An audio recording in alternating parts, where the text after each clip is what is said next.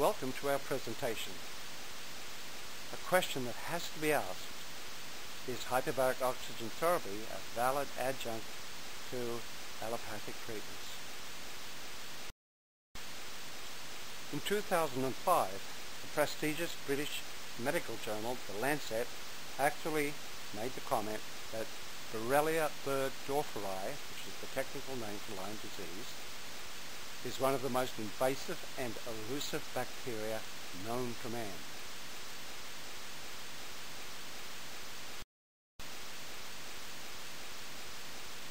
The BB symptoms are so often misdiagnosed because Lyme disease mimics many other very serious illnesses.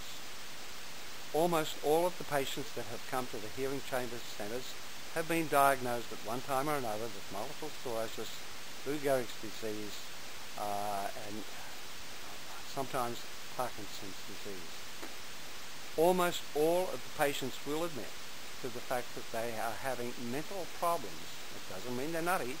It just means that they've got little cystic things going on in their head, and so they get lost.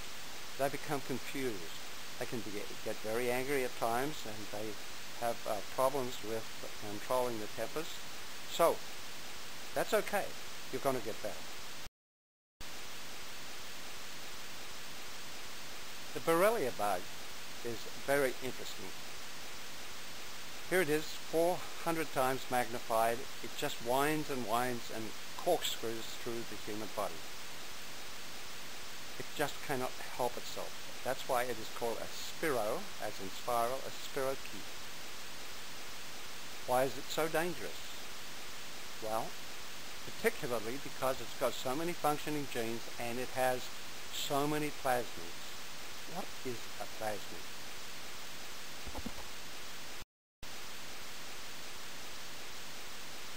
We really need to go back to the Lancet and read what they say about it, why it is so dangerous. With more than 1,500 gene sequences, B. burgdorferi contain at least 132 functioning genes. By comparison, the spirochetal agent of syphilis contains only 22 such genes. Furthermore, the Lyme disease spirochete contains 21 plasmids, 9 circular and 12 linear. This is by far the largest number of plasmids found in any known bacterium. Gene exchange and plasmid transfers among Borrelia strains can also increase the pathogenicity of the organism. We'll show you why. Bacteria typically have a very simple DNA strand within them, and they have very few plasmids.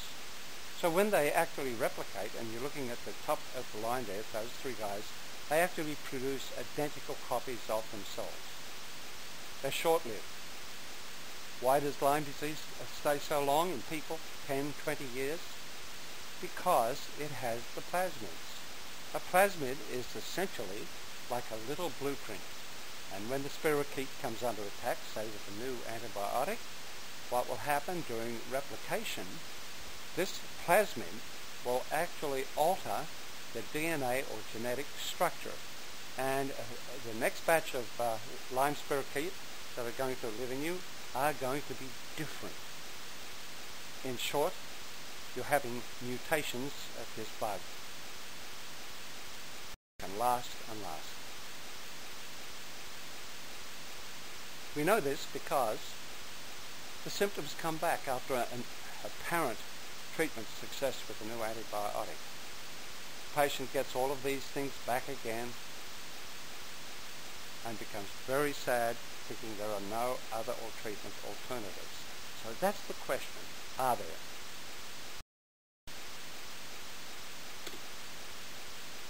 If your symptoms come back, what are you going to do? Go back on a different antibiotic? Well, of interest, two doctors, a father and daughter, did a pilot trial at Texas A&M. And they reported in this pilot trial, to date, there have been 4 double-blinded randomized controlled trials of antibiotic therapy. Read what's in the red. Unfortunately, no trial has demonstrated a sustained improved benefit. Moreover, potentially adverse events have occurred.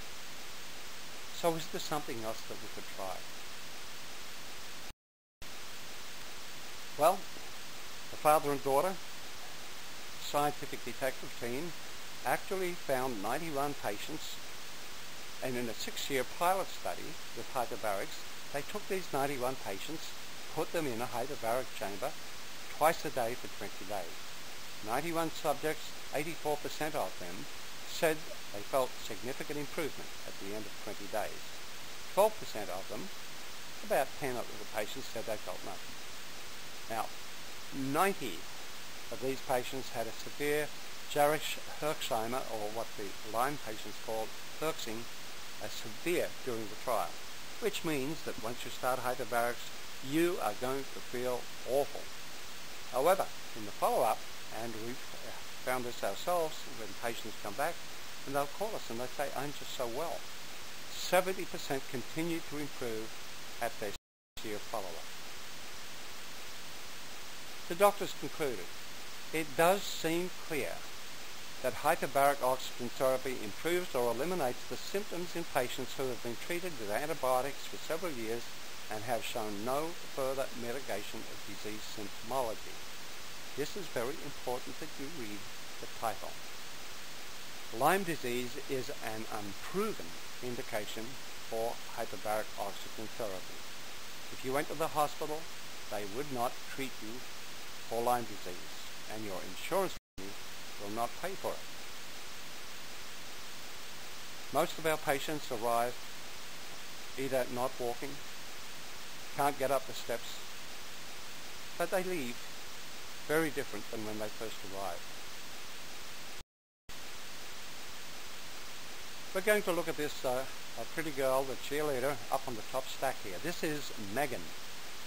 And Megan, shortly after this photograph was taken of this very athletic, vibrant girl, she was bitten by a tick and she spent 6 years in bed and couldn't even walk upstairs. Right now. So just tell me how you're feeling tonight, because we really haven't had a chance to do this today. Today's a painful day. Had a lot of back pain. Hurting really bad right now. We're expecting days like this, so aren't we, honey? Go ahead and, you want to say anything? No? This is day what? Day number 6? Day 6. So we were expecting the hurts to set in. They said that it definitely would. With every Lyme patient they've had, that it did. So, you know, it's really surprised, but we're just continually praying for the miracle that we know we're going to get. So, even though we're having a bad day, we're still bright hopes.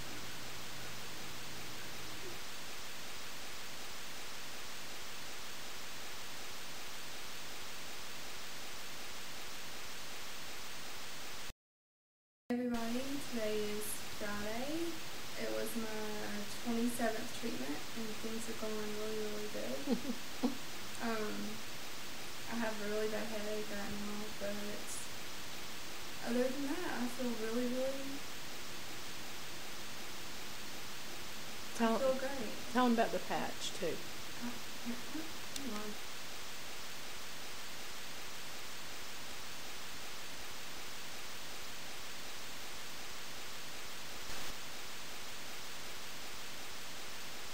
Now comes the interesting thing about this not being a, put in inverts, proven malady for hyperbaric oxygen therapy. The approved maladies by the Undersea Hyperbaric Medicine Society over many years of justification are only 14 in the United States. In the rest of the world, they treat up to 80 different maladies in hyperbaric chambers. The UHMS, well, these folk are good scientists, but they're not a regulating body. They just give an opinion to Medicare and insurance payers, just as the IDSA gives its opinion, and then decisions are made as to whether pay for it. It's interesting. Professor Christensen recently wrote a book called The Innovator's Prescription. He said when a disruptive technological enabler emerges, the leaders in the industry disparage and discourage it. Regulators must be beware, therefore, of the attempts of leading institutions to outlaw the business model of innovation. What is in the interests of society most often does not coincide with the self-perceived interests of the leading institutions.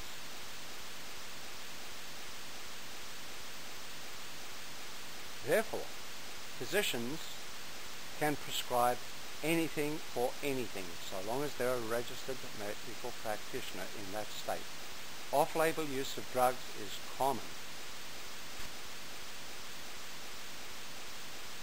He went on, this Harvard professor, to say medical procedures should be taken out of the hands of physicians and delivered outpatient at pharmacies and non-hospital settings, since many procedures are processes rather than medical art. Essentially, Healing Chambers International and other freestanding hospital quality centers charge 1/10 of what hospitals charge, a lower cost environment. It is a process. Essentially, Healing Chambers International will fill any prescription by an MD or doctor of osteopathy, and we do so at 1/10 a roundabout cost of a hospital 90-minute treatment.